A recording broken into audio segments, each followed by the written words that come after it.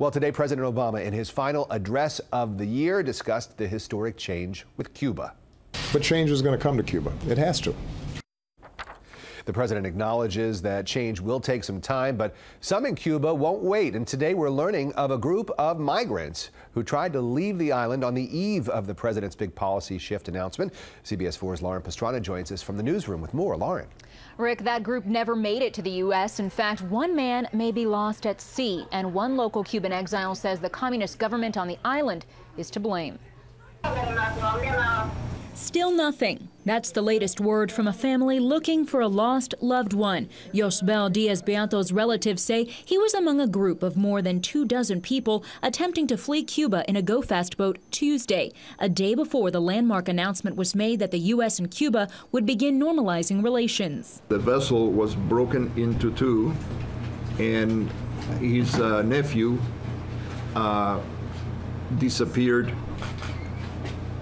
They don't know where he is. They don't know if he drowned or if he's still alive floating somewhere in the ocean. Ramon Saul Sanchez with the Democracy Movement claims the Cuban government may have played a role in the sinking. Cuban Coast Guard rammed this vessel from the back, from the rear, broke the vessel in two. The U.S. Coast Guard tells CBS 4 News, quote, "There is no evidence to support the claim that is being made by the Democracy Movement and Mr. Sanchez." The agency says it received a request to assist at the scene of a sinking boat, but was then told Cuban authorities responded. A spokesperson says, quote, "Coast Guard was told that all reported people on the vessel were safely recovered by the Cuban border guard and that the master of the vessel was being held in Cuba on accusations that he was trying to smuggle people from Cuba to the U.S." At a moment like this, one wonders what really has changed in Cuba.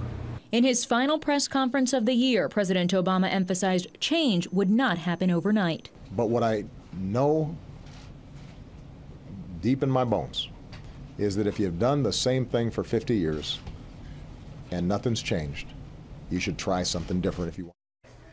President Obama also touched on the embargo, saying he cannot unilaterally end it, but he says he hopes Congress will re-examine it and make changes.